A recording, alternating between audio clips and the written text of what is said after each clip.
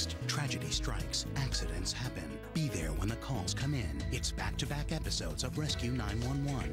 Next on Discovery Health Channel.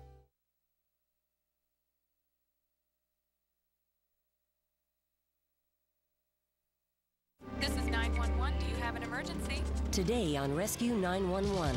Then, hikers get the shock of their lives. It was just the biggest snake I ever saw. And a father races for help as the venom takes effect on Rescue 911.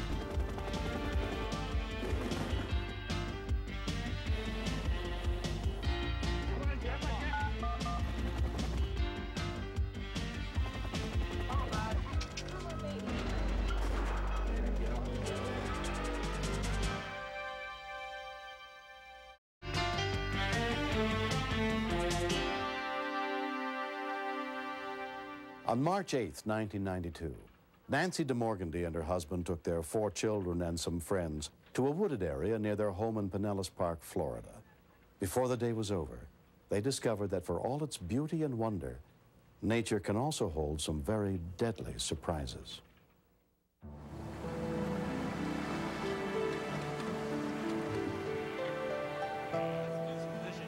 We decided to go on a nature walk, to get away from the traffic and the people and just have fun.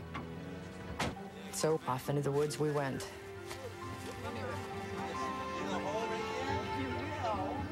My husband Daniel always walks a little bit ahead of us. He's got a walking stick he carries and kind of scares off any lizards or anything that us girls might not like around. All right, careful. We make a lot of noise. Walking through these woods, of course, you're crunching on leaves and breaking branches. We didn't really think that there would be anything out there to really be afraid of.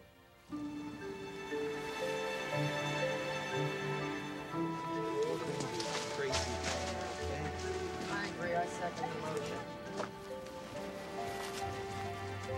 It's gorgeous out here. Beautiful out here, but I'm tired of walking.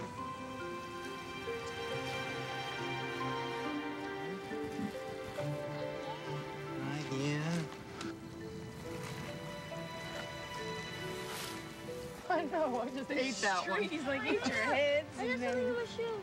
Danny, wait a minute. Jeffrey's got something in his shoe.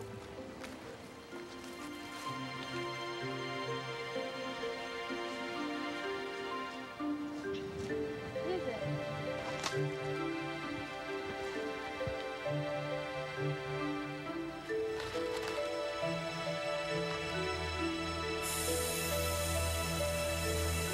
I felt a thud or a push on my left leg, like Jean had kicked me, like he wanted to like slide down my leg and walk. And I turned around to throw Jean back up on my hip when I looked at my oldest son, Noah, and he had this look in his eye like just sheer terror. And when I looked at what he was looking at, it was just the biggest snake I ever saw. And it made this sound that goes right down to your spine and just grabs your heart out.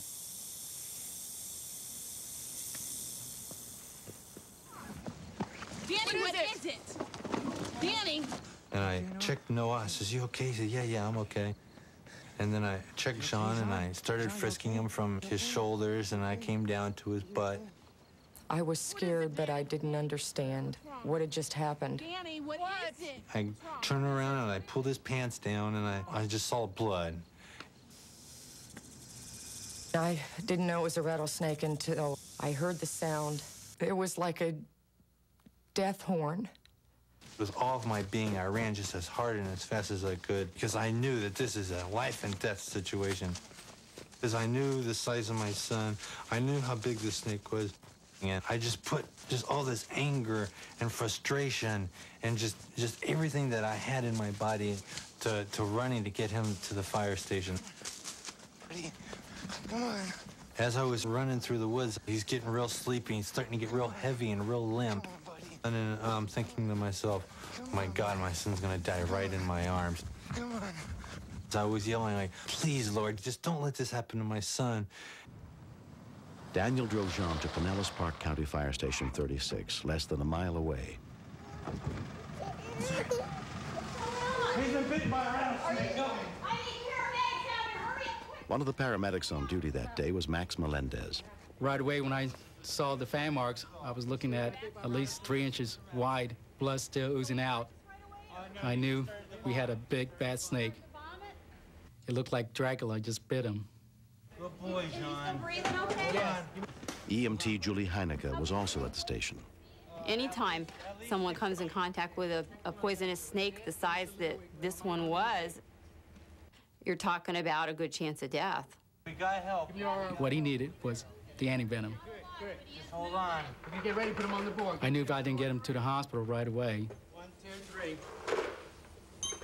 the little boy would die.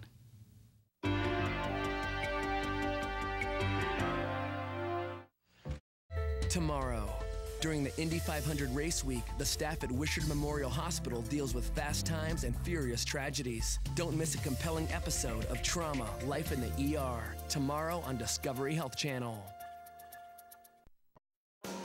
If faced with danger, what would you do? Would you react in time? See ordinary citizens become heroes. Rescue 911 continues next on Discovery Health Channel.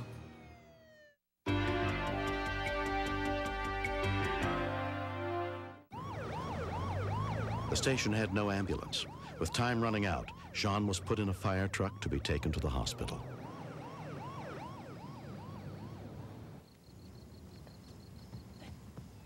By the time I got out of the woods, I couldn't breathe.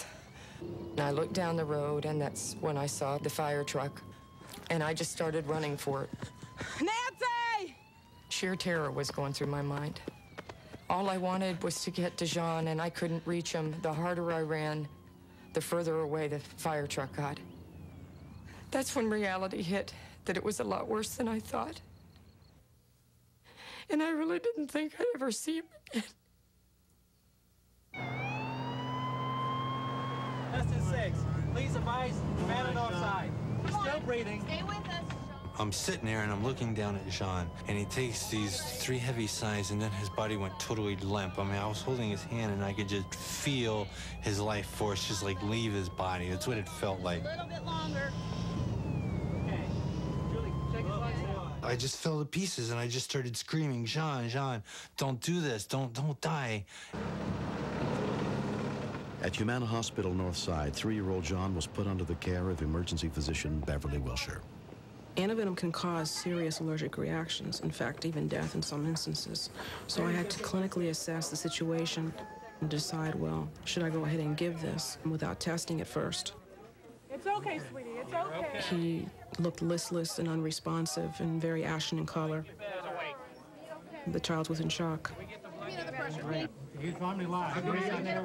Okay, here we go. We checked his blood pressure. He didn't have one. At that point, I knew that things were very, very serious, and we had to get the antivenom in this child. I felt that if I hadn't given it as soon as possible, that his chances of survival, he would have died. Good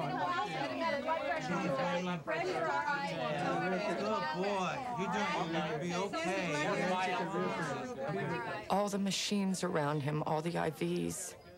I wanted to take the pain for Jean. I wanted to take his place. I couldn't stand to see what he looked like. The more I looked at him, the more I thought I was going to lose him. Jean was transferred to All Children's Hospital, where he was given additional antivenom and blood transfusions.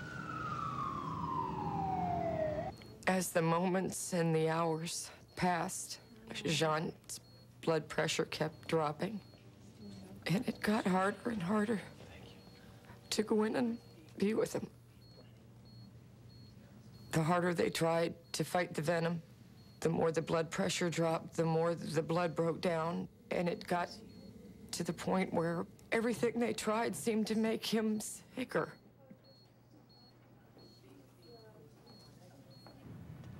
After 3 days, the little boy's condition slowly began to improve.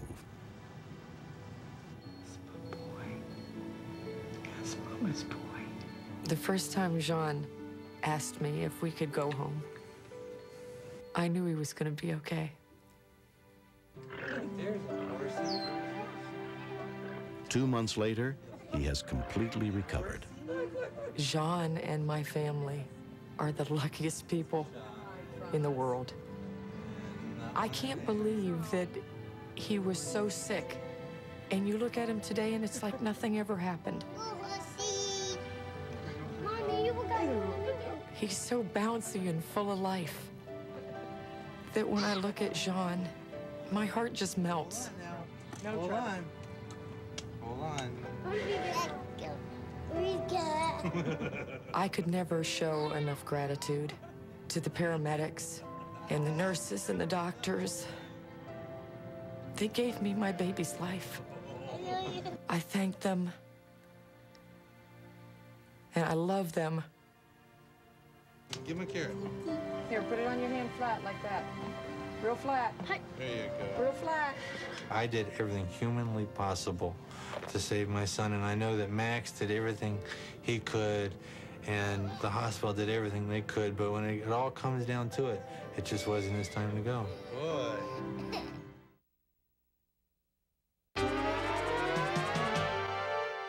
Next, step inside the command center where the calls for help are answered and meet the real-life heroes who save lives. Stay tuned for another episode of Rescue 911. Next on Discovery Health Channel.